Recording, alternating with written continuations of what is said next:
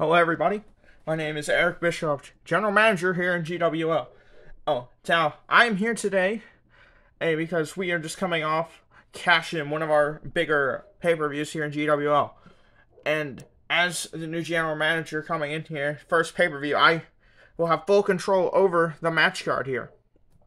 Now, most of this is going to be continuing off what happened at Cash In. However, I am going to be making some changes in some new kind of matches you'll see at our next pay-per-view. Now, first, I have noticed that there's been a lack of tag team action around here. So, to start out the show, we will have an invitational tag team battle royal. Any tag team on the roster is free to enter in this battle royal, and the winner will become the new #1 contenders for FTR's tag team titles, who will be at ringside attending to see who their new opponents will be. Now, next, I did notice that there was some animosity between three men in the Money in the Bank ladder match: Seth Rollins, Kenny Omega, and CM Punk. So, to hopefully settle and squash this, we will have a triple threat match between those three men to get the animosity out, so we don't have any other problems in the future. And the winner may receive a title shot in the future, but we'll see how that goes for them.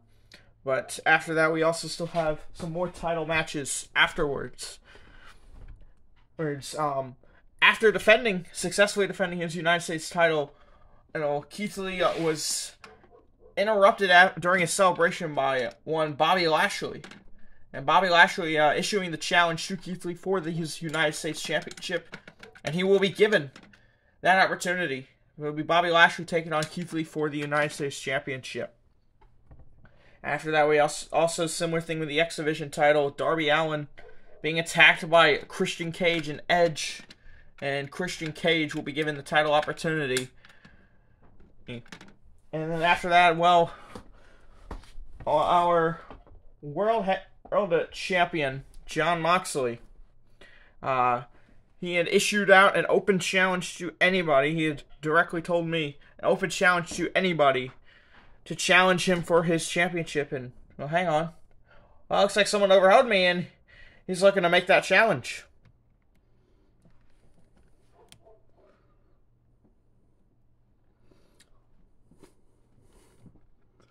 Well, folks, it seems that this member of the Bloodline, Umaga, will be accepting Jon Moxley's challenge.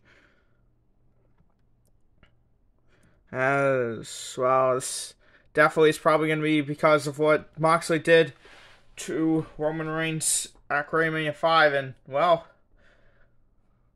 Umaga,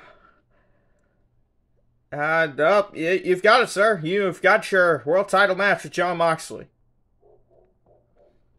Man of little words, I guess. Anyways, we do also have some more words from the previous competitors we've mentioned. We'll play their interviews now from when they were told. Can we cut to that, guys?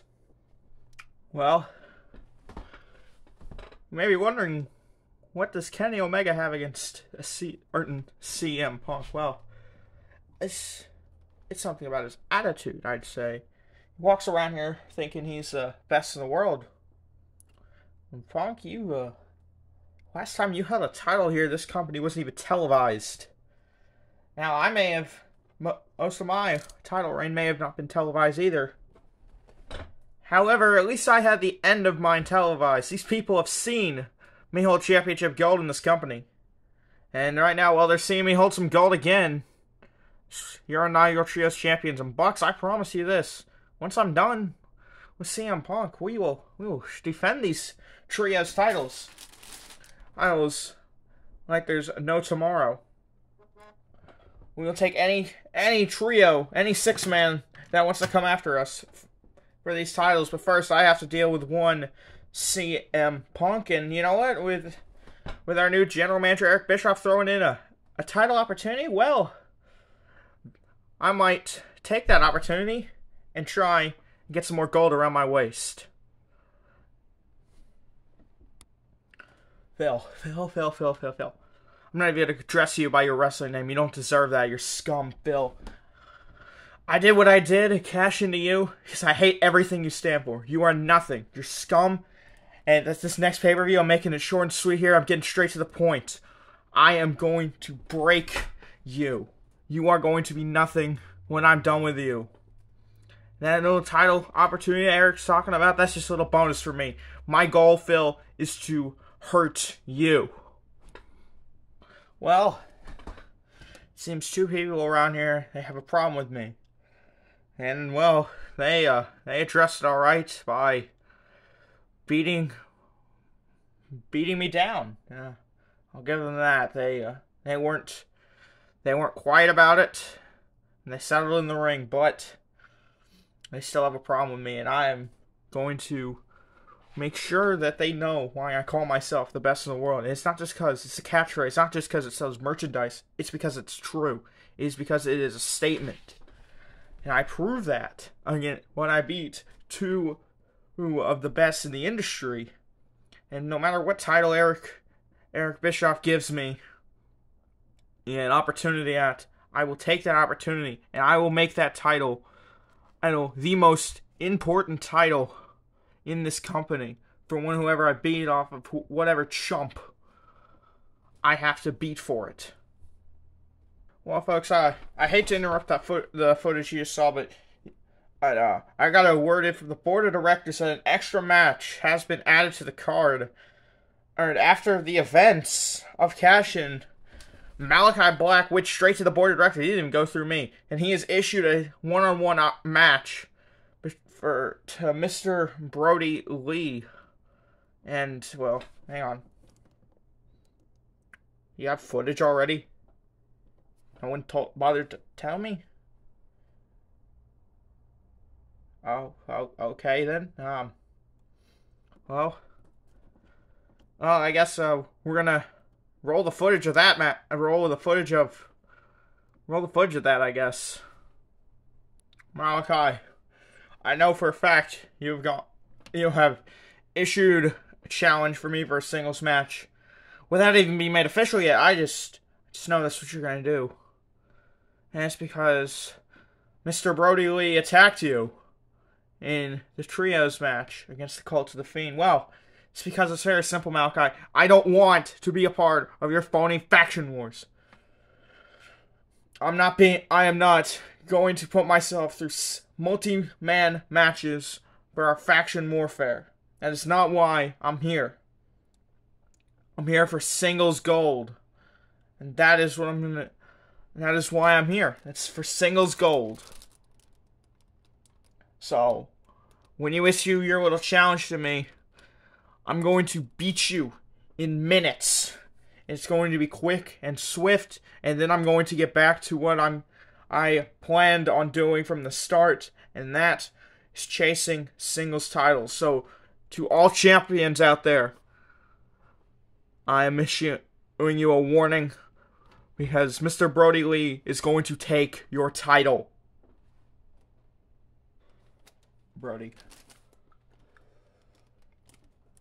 you may have your eyes on a different goal, and I have my eyes on a different goal. But what you did to me, making me think you were on my side, part of the house, and then just to attack me, and the other member of the house carrying cross, that's something that cannot go unpunished.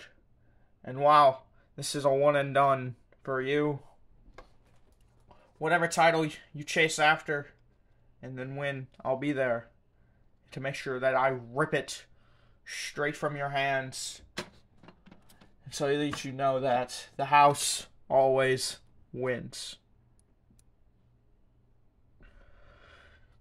Christian Cage, your tag and your best friend Edge.